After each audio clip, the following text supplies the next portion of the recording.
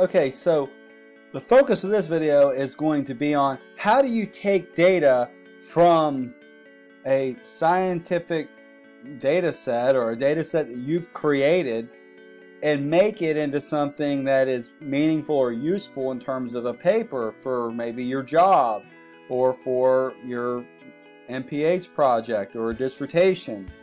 So you've got the statistical tools before you. What do you do with them?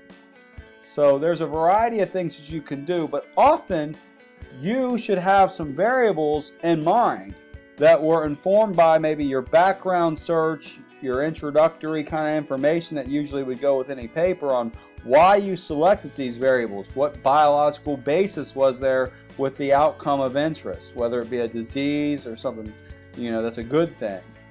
What reasons did you have for choosing it? Was it something that you knew or thought would likely happen, or something you saw in the other papers?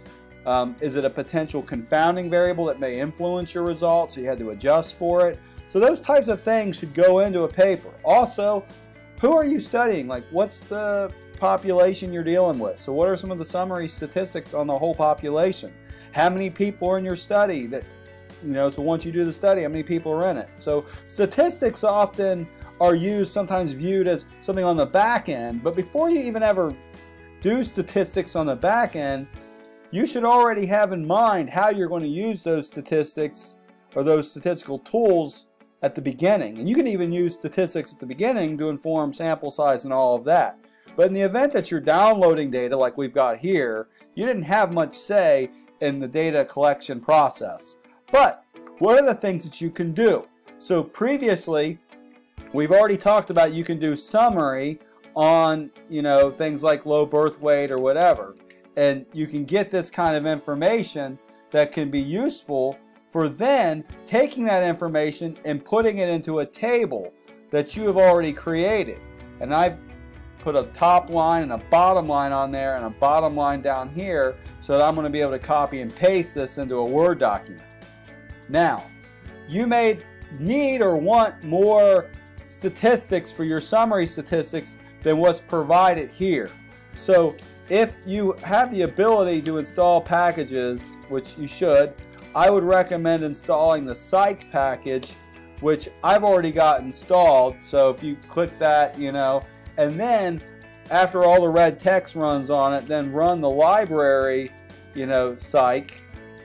Now this one doesn't have quotes on it.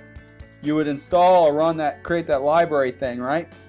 And then you can actually use this command, describe. Describe doesn't exist unless you install that Psych package or another package that uses that describe terminology. So when we describe using the Psych package with low birth weight, we get more of the things that a paper would often want to see, which would include N, the number of samples or people or county information in this case. How many counties have low birth weight information? 3,035. We've got the mean, we've got the median, we have a trimmed mean, which most papers may not care about. We have the minimum and the maximum and the and the range, how wide the range is, so so how much kind of distribution is there. Skewness and kurtosis values are also provided. Sometimes people will report the mean plus or minus the standard error that's right there. So that kind of information could be built into a table like this. And to date, I don't think they've made it yet in RStudio where it just automatically makes the table for you, the way that a paper would want it. Every journal is going to have their own format and the norms and you as an author, what you want to put in there or not, or as a co-author. So once you have all the information, you would then be able to take your Excel sheet that I had been creating over here. I copy the information, and then you might have a table 1, summary statistics for whatever you call it, and then you paste your table in. And then here I can see I need to add a top line there, and then these would have information in them. Usually these things are oriented to the left in scientific papers. That range value, let's get it a little bit better there. And once you populate this information, this is how a table often would look in a scientific paper. Now, the next table that we'll do may involve correlations of all of these different things. So we would create for table 2 in our Excel file, or in a, just kind of our Excel scrap paper here. We've got our Excel scrap papers, so we have variable, and then you might have all of these different things that you're comparing against, and you may actually give them little acronyms or something like that. So LBW, FEI, HHI, smoke, percent black, percent HS, grad,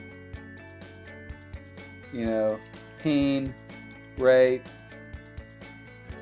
child, POV, PCT, insure or something. And then down here, you would then take all of these variables, because what we're getting ready to do is you would then be able to create your own correlation matrix where you show which ones are statistically significant with one another. Now, there's no immediate RStudio program that does all this for you. There's a little bit of labor involved in writing a paper. That's part of the life, So, but we can then create a correlation table here that compares all of these different things. Now, you may be troubled by, which correlation approach should we use? Should we use Spearman? Should we use Pearson? And I would, sometimes, it's a hard one. But if your main emphasis of your paper is like low birth weight here, and you do the Shapiro-Wilk test on something like it, Shapiro test, low birth weight, and you get a value that looks like that, or you do a histogram on low birth weight, and you can see the value on this one was 0.933. It's way below 0.99. The p-value is less than 0.05. That's not too horrible off of a bell curve, but it's definitely not a bell curve. So you may be leaning towards doing a Spearman correlation test, and you have to then type in the core dot test, and then what are you going to compare with? And some stat programs are really easy, and I'm sure there's one that you could download that would allow you to do all these at once. But here, the first one is low birth weight. Now, we're not going to compare low birth weight versus low birth weight, or if you want to, we can, because it's a perfect correlation, right? Low birth weight versus low birth weight. And then we have to also tell it to do the Spearman correlation for this. So I have to remember exactly, the comma C Spearman. Okay, so I double check my notes. So, all right, method equals, and then C parentheses Spearman. And Spearman has to be in lowercase. If it's in uppercase, it won't work. So it's doing it. You can't compute it with ties, but we see the correlation is significant. We're looking for the row value, so it's a 1. Well, obviously it's a 1 because we're comparing low birth weight versus low birth weight. Now, once you've got that command, I can just hit up, right? I hit up, and then that allows me then to just one by one, I can go through these, and the first one on my Excel sheet that I want to populate, if I can find which Excel sheet I had here, there it is, the first one. So I mean, obviously we can just leave that one blank, and anything over here can be blank. So the first one we're going to do is Food Environment Index.